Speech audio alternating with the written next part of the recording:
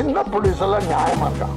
சில வஞ்சக நெஞ்சம் கொண்டவர்கள் அவன் தான் துரோகம் என்ற எண்ணத்தோட உள்ள போறான். பேசி மாதிரி நடந்துகிறான்.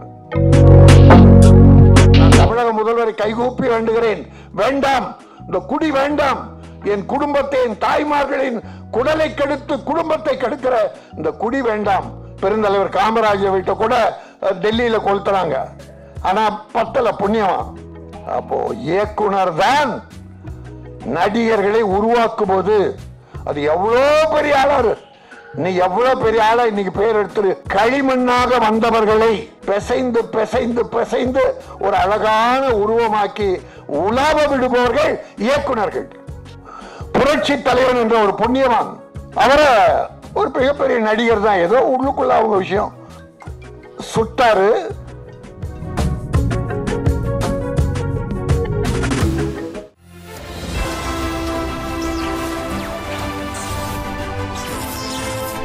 பாம்பாட்டன் படத்தின் தயாரிப்பாளர் என் தம்பி வி பழனிவேல் அவர்களே, இயக்குனர் அருமை தம்பி விசி வடிவுடையான் அவர்களே,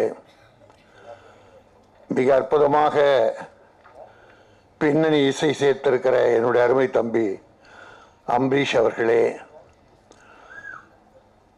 படத்தின் கதாநாயகன் ஜீவன் அவர்களே,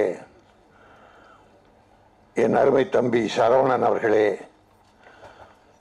இயக்குனர் வெங்கடேஷ் அவர்களே, மற்றும் இந்த படத்திலே பங்கு பெற்ற தொழில்நுட்ப கலைஞர்கள், நடிகர்கள், என்னுடைய அருமை தம்பி பரமசிவம் போன்ற அத்தனை நல்ல உள்ளங்களுக்கும் என் உளம் நிறைந்த வணக்கம், வாழ்த்துக்கள். எல்லாரும் நல்லா இருக்கணும். நான் நல்லா இருந்து 4 பேர் இந்த பக்கம் அழுதுகிட்டு இருந்தா அது வாழ்க்கையும் ஆகாது, நல்ல சமுதாயம் ஆகாது. படம் எடுக்கிற தயாரிப்பாளர் மகிழ்ந்திருந்தால் உடர்ந்து ஒத்துழைத்த அத்தனை பேரும் மகிழ்ச்சியாக இருக்கிறார் என்று பொருள். எல்லாரும் மகிழ்ச்சியா இருந்து தயாரிப்பாளர் மட்டும் அனாதையா விட்டுட்டா அது திரை தொழிலே அல்ல, அது தெரு தொழில். எல்லோரையும் வாழ வைக்கிற தயாரிப்பாளர் நல்லா இருக்கணும். அதனுடைய அருமை தம்பி பழனிவேல் ஒரு குழந்தை மனம் படைத்தவன், எல்லோருக்கும் உதவி செய்யக்கூடிய மனப்பக்குவம் படைத்தவன், தன்னிடம் இல்லை என்றாலும் பிறரிடம் கடன் வாங்கி உதவி செய்யக்கூடிய அற்புதமான குணம் படைத்தவன். ஒரு 1.5 மாசமா ஒரு அம்மா எனக்கு ஃபோன் பண்ணிக்கிட்டே இருப்பாங்க, யாருன்னு தெரியாது எனக்கு. வாட்ஸ்அப்பில் வணக்கம் சார், குட் மார்னிங் சார் போட்டுக்கிட்டே இருப்பாங்க. எப்பாவது ஒரு தடவை ஃபோன் எடுப்பேன், எடுத்தா ஐயா புருஷனுக்கு உடம்பு சரியில்லையா, எந்திரிக்க முடியாது, நான் தான் இருக்கேன், என்னாலே முடியல, வயசு 70 வயசு மேலே இருக்கும்னு நினைக்கிறேன். அது பழனிவேலுக்கு தான் தெரியும், அவர் தான் ஒரு ஆள் அனுப்பி அங்கே உதவி பண்ண வச்சேன். யாருன்னே தெரியாது. முதல்ல ஒரு 3000 ரூபா அனுப்பு தம்பி அப்படின்னா அவருடைய எழுத்தாளர் அக்கௌண்டன்ட் கிட்ட சொல்லி, அவங்க மாமா அந்த இதில் இருக்கார், அங்கே உடனே வீட்டுக்கு போய் 3000 ரூபா கொடுத்தா இயலாத வயது முதிர்ந்தவர்கள் உறவுகள் இல்லை, அந்த தாய் மட்டும் கொஞ்சம் உடல் நலத்தோட எந்திரிக்க முடியாத அந்த கணவனை காப்பாற்றி கொண்டிருக்காள், வருவாய்க்கு வழியே இல்லை. அப்போ என் தம்பிகிட்ட சொல்லி நான் ஒரு 3000 ரூபா கொடுத்து, தம்பி எப்படியாவது அதை கொண்டு போய் சேர்த்துரு அப்படின்னேன். உடனே சேர்த்துட்டான். அந்த தம்பி பேர் என்னப்பா? அருண். அருண் அக்கௌண்டன்ட், அவங்க மாமா மூலமா. பிறகு ஒரு 15 நாள்ல ஒரு ஃபோன் வந்தது, தீபாவளிக்கு 5 நாள் முன்னால. என்ன இப்போதானே உதவி பண்ணோம் அப்படின்னு. மறுபடியும் என்ன தீபாவளியாக இருக்கிறதால அவங்க நல்லா இருக்கணும்னு, என்கிட்ட பணம் இல்லை. அப்போ நான் பழனிவேல் இந்த மாதிரி கேட்குறாங்கடா, என்கிட்ட பணம் இல்லை, அண்ணன் நீங்கள் கவலைப்படாதீங்கன்னு சொல்லி ஒரு 3000 ரூபா கொடுத்து உடனே அந்த அருண் அனுப்பி அதை கொடுத்து விட்டாங்க. அந்த அம்மா இப்போ மறுபடியும் ஃபோன் பண்ணிட்டு இருக்காங்க, கண் ஆப்ரேஷன் பண்ண காசு இல்லைன்னு. அதனால ஒரு 5000 ரூபா கொடு, இருக்கா பாயிட்டில், பரவாயில்ல. அப்புறம் அந்த அந்த அருண் கிட்ட கொடுத்து அந்த அம்மா கிட்ட சேர்த்துரு. சரி, எங்க பங்கு 10,000. யாரு? ரைட். அருண், இந்த உங்க மாமாவா நீ கொடுத்தது, அவர்கிட்ட கொடுத்தது சேர்த்துரு சொல்லு. இது தர்மம். இப்ப இந்த விழாவுக்கு எவ்வளவு செலவு பண்ணிருப்பாரு? குறைஞ்சபட்சம் ஒரு 5 லட்சம். இந்த 5 லட்சத்தில் 3 லட்சம் நியாயமான செலவு. இது வேணும், பண்ணி ஆகணும். எப்படி ஒரு படத்துக்கு கண்டிப்பா 75% நியாயமான செலவு, அந்த படத்துக்கு என்ன தேவையோ அது நிறைவா இருக்கணும். அதுல வஞ்சகம் பண்ணக்கூடாது. மீதி அந்த அனாவசியமா சில டைரக்டர்ஸ் ஹீரோவுக்காக ஹீரோயினுக்காக அவங்களுடைய ப்ரமோஷனுக்காக இவர் அடுத்த படத்தை அவர் இவருக்கு தருவார் இந்த உள்நோக்கத்தோடு அனாவசிய செலவு பண்றாங்க இல்லையா, அதெல்லாம் அதர்மம், வேஸ்ட். இந்த படம் என்ன செலவா இருக்குமோ அதெல்லாம் உண்மையான புண்ணியம், தர்மம் இந்த 5,000 தான். இதுதான் தர்மம். தலை காக்கும். காக்குமா காக்காதா? வாய் சொல்லல்ல, நிரூபித்து காட்டப்பட்டிருக்கிறது. புரட்சி தலைவன் என்ற ஒரு புண்ணியவான் மகா வள்ளல் வாழ்ந்தார். படத்துக்கே தர்மத்தின் தலைவன் பேர் வச்சு படம் அளித்தவர்.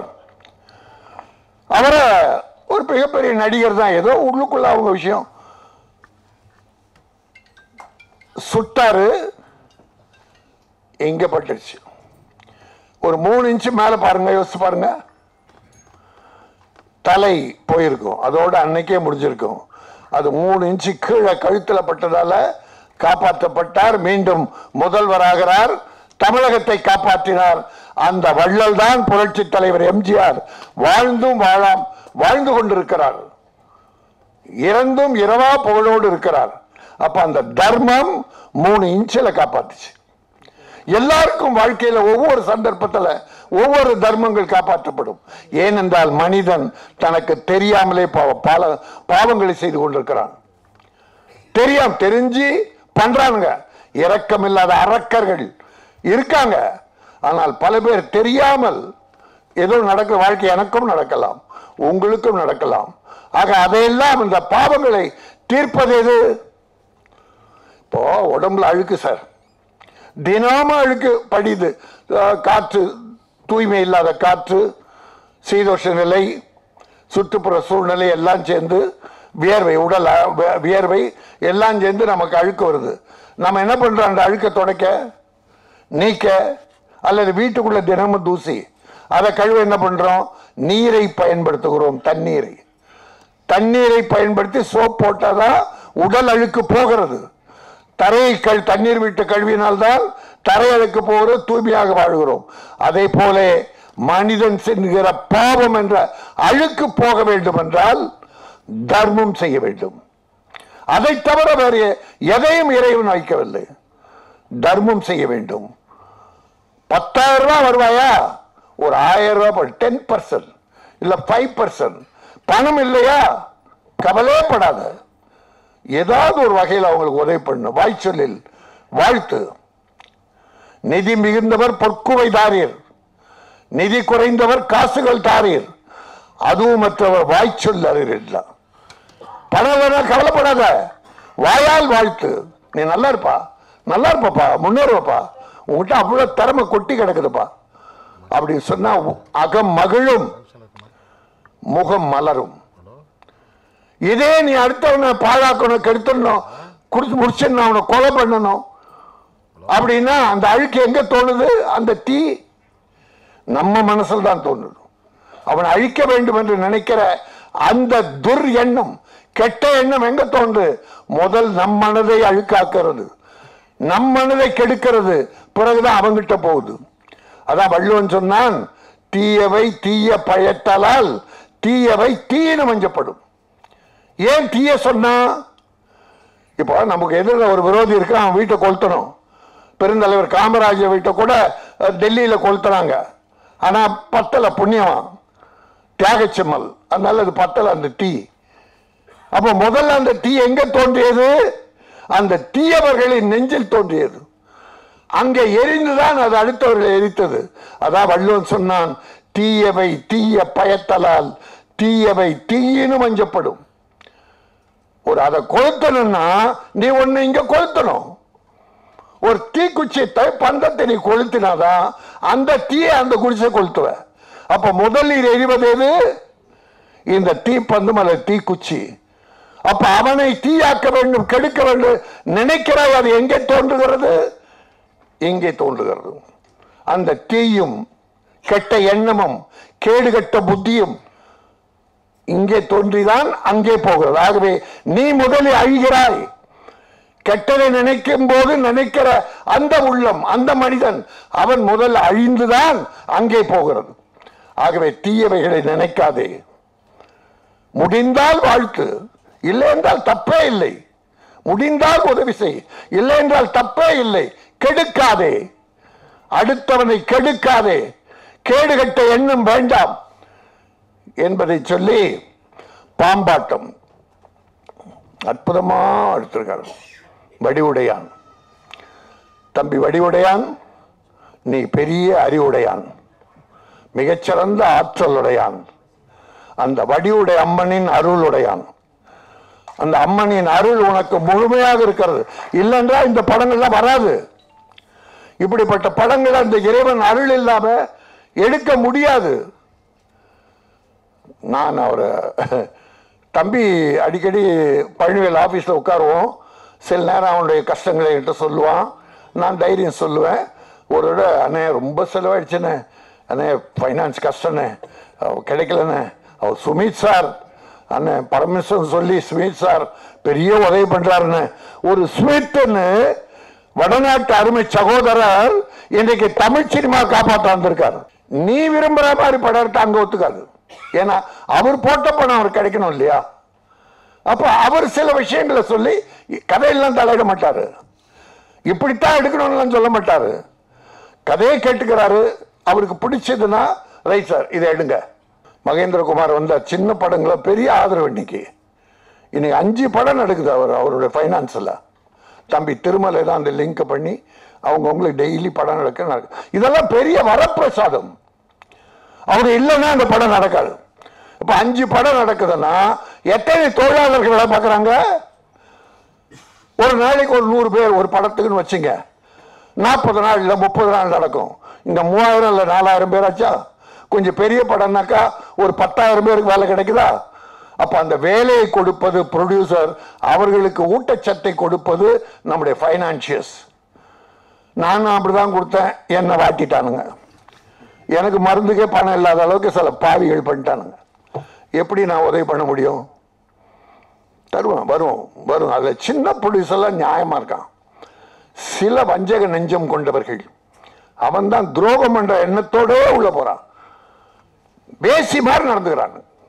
அப்படி ஷோ போட்டு மைண்ட் பண்ணி ஏமாத்தி வாங்கிடுறான். சரி, அது போகட்டும். என்னோட அருமை தம்பி வடிவுடையான் திறமை நான் எப்போ பார்த்துக்கன்னா, ஒரு நாள் அவர் ஷூட்டிங்கில் ஆக்ட் பண்ணேன். இப்போ 2வது படம் இது நடக்கும் போதே இன்னொரு படத்தை ஆரம்பிச்சுட்டாரு. சுமித்தோட உதயால பரமசிவத்தோட ரெக்கமெண்டேஷனோட நாக பைரவா இல்லப்பா, நாக பைரவா சார். நான் ஒரு நாள் ஆக்ட் பண்ணேன் சார் அந்த படம். ஜீவன் கூட சொன்னாரு,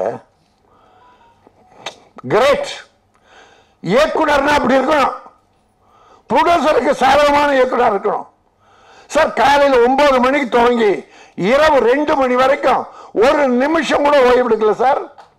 ஒரு நிமிஷம் கூட வடிவுட ஓய்வு எடுக்கல. அவர் மட்டும் இல்ல, அவருக்கு அமைந்த கேமராமேன் வந்திருக்காரு. அவரு இனியன் கேமரா அந்த தம்பி தானா? வாழ்த்துக்கள் தம்பி, வாழ்க வாழ்க வாழ்க. அதான் இது பாம்பாட்டம் வெரி குட். இவரு ஏன்னா வடிவுடையானோட இணைஞ்சா அப்படி ஒர்க் பண்ணி தான் ஆகணும். ஆனா அன்னைக்கு என்ன சீன் எடுக்க போறா எங்களுக்கு தெரியாது. மேக்கப் போடும்போது சீனை விளக்குறாங்க, டைலாக்க படிக்கிறாங்க, நாங்க அதில் மைண்ட்ல வாங்குறோம். அங்க வந்து நாங்க சொல்றோம், டைரக்டர் இப்படி சேஞ்ச் பண்ணுங்க, இதை மாத்துங்க, இந்த காலை இங்க வைங்க, இப்படி நடங்க, இந்த மூளை போங்க, பார்வை இந்த சைடு லெப்ட் சைடு இருக்கணும். அவர் என்ன சொல்றாரோ அதை தான் செய்யணும். A to Z. படம் ஆரம்பித்த நாளிலிருந்து முடியும் வரை எல்லாமே அவர் மைண்டில் தான் இருக்கு. இந்த பாம்பாட்டம் பூரா அவர் மைண்ட். இந்த பாம்பு கூட முதல்ல அவர் மைண்ட்ல இருந்தா உருவாச்சு. அப்போ இயக்குனர் தான் நடிகர்களை உருவாக்கும் போது அது எவ்வளோ பெரிய ஆளாரு. நீ எவ்வளவு பெரிய ஆளா இன்னைக்கு பேர் எடுத்துரு, எத்தனை கோடி வண்ண வாங்கு. களிமண்ணாக வந்தவர்களை பிசைந்து பிசைந்து பிசைந்து ஒரு அழகான உருவமாக்கி உலாவ விடுபவர்கள் இயக்குனர்கள். இயக்குனர் இல்லைன்னா எந்த ஹீரோ இல்லை. ஆக இயக்குற ப்ரொடியூசர் ஃபர்ஸ்ட், செகண்ட். ஏன்னா அவங்க இல்லைன்னா படம் இல்லை, இயக்குனர்லாம் தொழில் இல்லை. ஆகவே இந்த படத்தை அந்த ஒரு நாள் என்ன ரொம்ப கஷ்டப்படுத்திட்டார் சார். வடையாறு திட்டுறது அதான் சொன்னேன். என் தம்பி அம்பரீஷ் திறமசாலி, அற்புதமான விளையாட்டு பையன், தமாஷெல்லாம் பண்ணுவான்.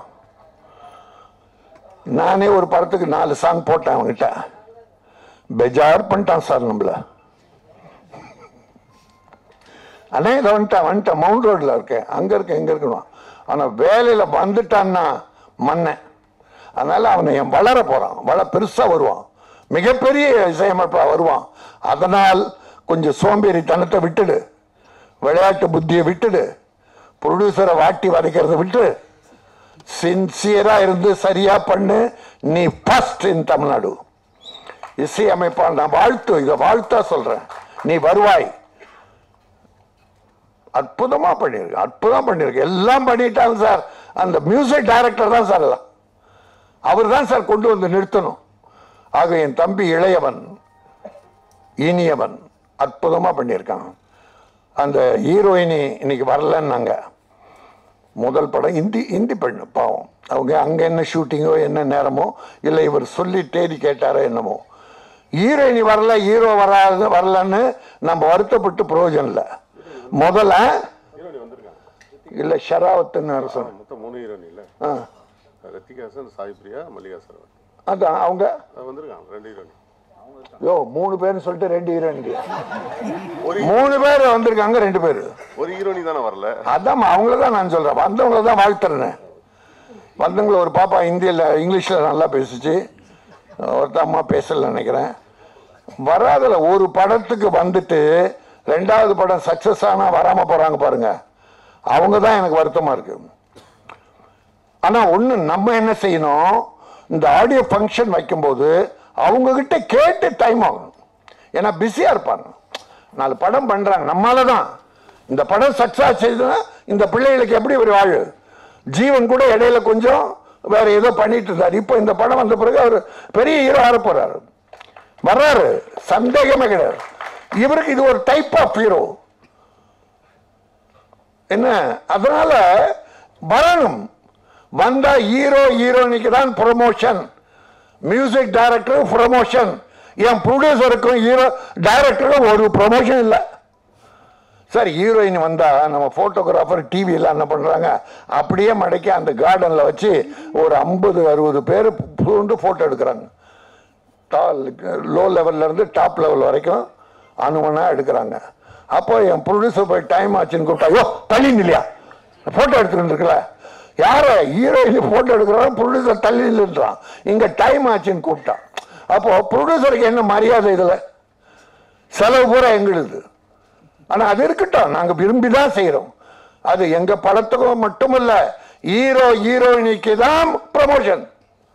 இது வந்தா அவங்க இன்னும் கொஞ்சம் உயர்றாங்க. அதனால மனசுல வச்சுட்டு எல்லாரும் வரணும், ப்ரமோஷனுக்கு வரணும்.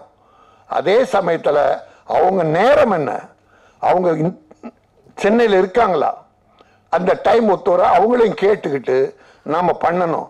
இதை தாண்டி திமிர நடந்தா அதுக்கப்புறம் நாம பார்த்துக்கலாம். திமிர் மட்டும் ஆணவம் நண்டலை ஏறிச்சு தலை தொங்கிடும். திமிர் மட்டும் ஏறக்கூடாது. பணிவோடு இருந்து பாருங்கள், துணிவோடு இருந்து பாருங்கள், வளர்ச்சி பெரியதாகும். பாம்பாட்டம் மிகப்பெரிய ஆட்டத்தை தமிழ்நாட்டில் ஆடும், மக்களை ஆட்டுவிக்கும், மக்கள் விரும்பி பார்ப்பார்கள். இது தமிழ்நாட்டுக்கு சொந்தமான படம் மட்டுமல்ல, ஆந்திரா வடநாடு எல்லா மக்களும் பாம்பை தெய்வமாக கொண்டாடுகிறார்கள். என் படுகுடையான அற்புதமான ஒரு கதையை சேர்த்து இதை புராண கதையோடு, இது ஹிஸ்டரி சரித்திர கதையோடு இணைத்து அற்புதமா பிரம்மாண்டமா பண்ணியிருக்காரு. சரவணனும் யாரோ சொன்னாங்க இது பேன் இண்டியன். நிச்சயமா அந்த அளவுக்கு பாகுபலி இல்லைனாலும் அதுல ஒரு 50% வந்தாலே இது பேன் இண்டியா படம் தான். எல்லா மொழிக்கும் உகந்தது, எல்லா மக்களும் பார்க்கக்கூடியது, எல்லா மக்களும் தெய்வமாக போற்றக்கூடிய பாம்பு.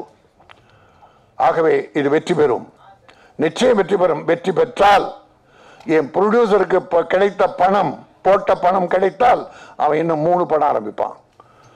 கிடைக்காத போதே 3 படம் ஆரம்பிச்சிட்டான்.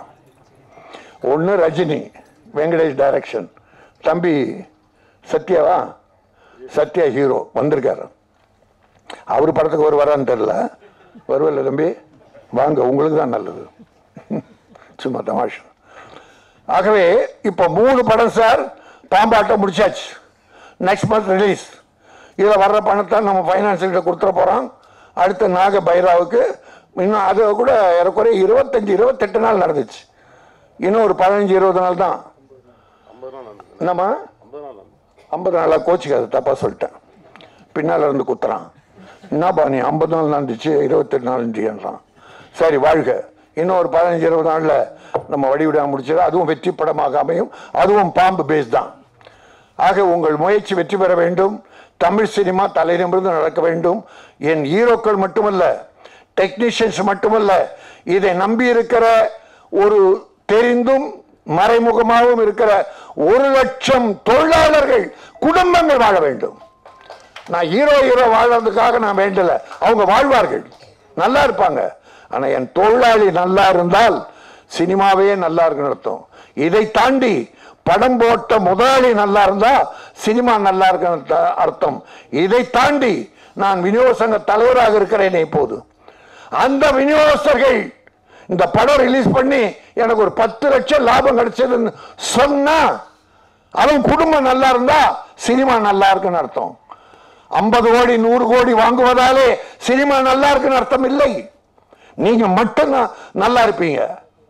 ஆனால் என் அடித்தளத்தில் இருக்கிற விநியோகஸ்தர்கள் அவன் நல்லா இருந்தா, அவன் ஒரு 10 காசு லாபம் கிடைச்சா, என் ப்ரொடியூசருக்கு ஒரு 10 காசு லாபம் கிடைச்சா சினிமாவே நல்லா இருக்கும், சினிமா குடும்பங்கள் நல்லா இருக்கும் சொல்லி. சார் அந்த ராஜா வந்திருக்கானா, மதியொளி சண்முகம்.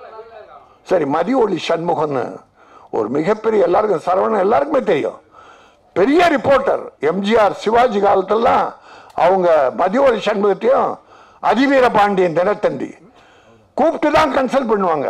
அவ்வளோ மரியாதை எம்ஜிஆரும் சிவாஜியும் நிருபர்கள் கொடுப்பாங்க. அது அவர் மகன் குமார், அவன் ப்ரொடியூசர் கவுன்சில் ப்ரொடியூசர், சின்னத்திரை நிறைய படம் சீரியல் பண்ணியிருக்கான். அவன் உடல் நலம் இல்லாமல் இருக்கான். அதுக்கு ஒரு கெட்ட பழக்கம், குடியால் ஆயிட்டான். குடியால குடும்பமே கெட்டு போச்சு சார். இன்னைக்கு தமிழ்நாட்டில் லட்சக்கணக்கான குடும்பம் இந்த குடியால கெட்டு குட்டிச்சவரா போச்சு. நான் தமிழக முதல்வரை கைகூப்பி வேண்டுகிறேன், வேண்டாம், இந்த குடி வேண்டாம். என் குடும்பத்தை, என் தாய்மார்களின் குடலை கெடுத்து குடும்பத்தை கெடுக்கிற இந்த குடி வேண்டாம். வேறு வகையில் எத்தனையோ வகையில் வருவாய் தேடிக்கொள்ளலாம். ஆக இந்த தம்பியை உதாரணம், நல்ல பையன், அருமையான பையன். 3 படம் ப்ரொடியூஸ் பண்ணியிருக்கான், ஒரு 5 சீரியல் பண்ணியிருக்கான். அந்த நிருபர், நல்ல நிருபர். இப்போ அவன் குடும்பத்துக்கு துளசி இங்கப்பா எங்க நிறுவம் என்ன கொடுத்துட்டு வாங்கி வச்சுக்கிறேன். ஓ அருங்கிட்டு அது நம்ம ஆளுங்க இல்லை இல்லை, அந்த அம்மாவுக்கு நான், ஆமாம் அந்த அம்மாவுக்கு கொடுக்க சொன்னேன், அதை நான் அனுப்பிடுறேன், நான் கொடுத்துட்றேன். அந்த குமார் வீட்டுக்கு கொடுத்துறேன். ரைட், நன்றி. படம் வாழ்க, ப்ரொடியூசர் வாழ்க, வந்து வாழ்த்திய அத்தனை பேரும் வாழ்க. இந்த படத்தில் பங்கு கொண்டு மகிழ்ச்சியோடு உழைத்த அத்தனை டெக்னீஷியன்ஸ், நடிகர்கள் எல்லாருமே A to Z அத்தனை பேரும் வாழ வேண்டும், வளம் பெற வேண்டும், தமிழகம் சிறக்க வேண்டும். நன்றி, வணக்கம்.